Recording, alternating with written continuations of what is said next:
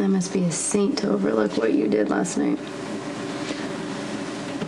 Whatever I did, I didn't mean it. Really?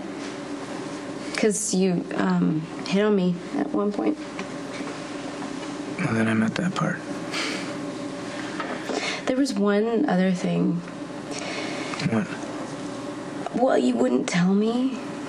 It was something that you regretted, but you refused to talk about it. I don't know. I have to admit, I was intrigued.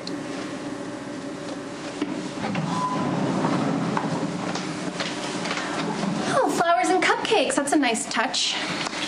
I agree. You are lucky you have such a forgiving girlfriend. Don't I know it? So I ran into Brooklyn outside Kelly's. She's lying through her pointy little teeth about drugging Dante. That girl is guilty as sin. I was with Dante last night.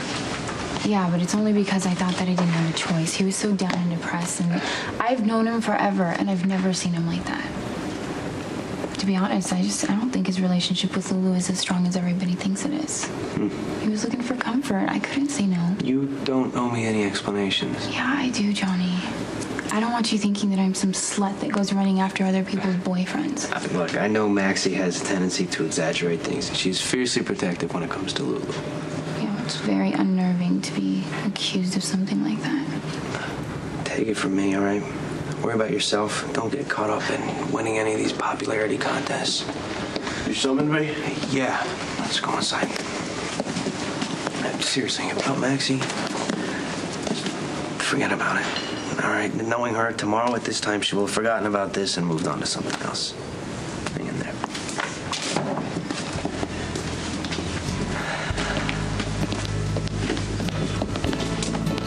So, what's this I hear about you picking Johnny out? He's not welcome here. Well, Kelly's is neutral territory. All paying customers welcome. I'm sure if Luke were here, he'd tell you the same thing. I'll take that black coffee now, please. You have no probable cause to take Michael off of his court-appointed work on the county roads. Michael was seen with John's car at the drive-by shooting. The witness made some vague mention of a big blonde kid, which she later recanted. Both victims of the shooting, John Zakara and Ethan Lovett, said in their statements that Michael did not arrive on the scene until after Detective Falconeri had already gotten there. Your actions are not just prejudicial, they're criminal. Michael did a great job. Ronnie tried to rattle him, he kept his cool, and he demanded to see his lawyer. Cool. Jason tried standing up for me, but that just pissed off Ronnie more. Look, Jason, you don't have to protect me every single minute.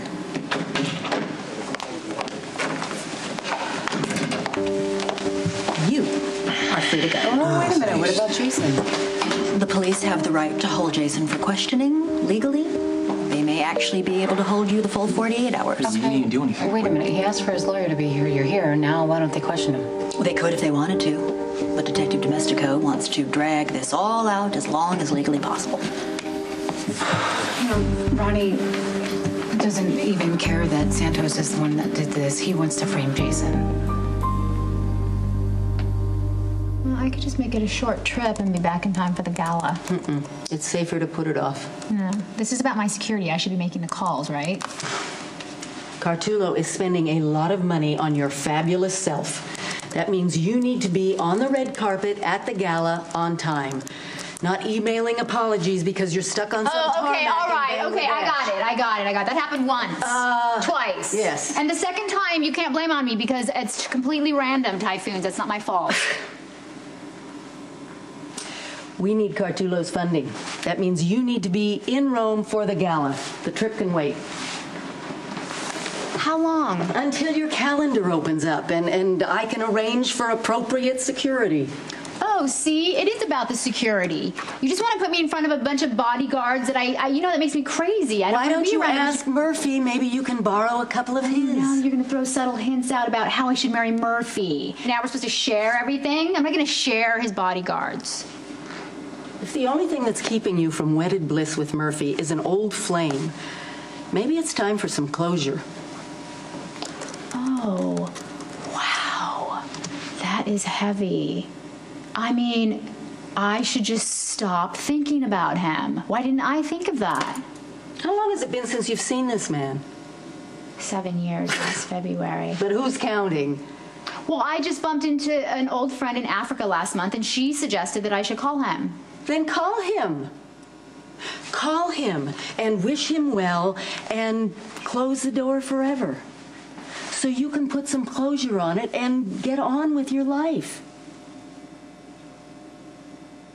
The Jackal has arranged his findings into a slideshow to help facilitate Mr. Sir's viewing. The mysterious Brenda is exceedingly lovely. I mean, I'm sure such beauty is enhanced by photo retouching, but I mean, the photos at the orphanage are pristine. Stone Cold's former wife does truly possess an uncanny beauty. Okay, wait a minute. Wait, go back. Wasn't that bad actor? What's his name? Murphy Sinclair, he's a screen icon.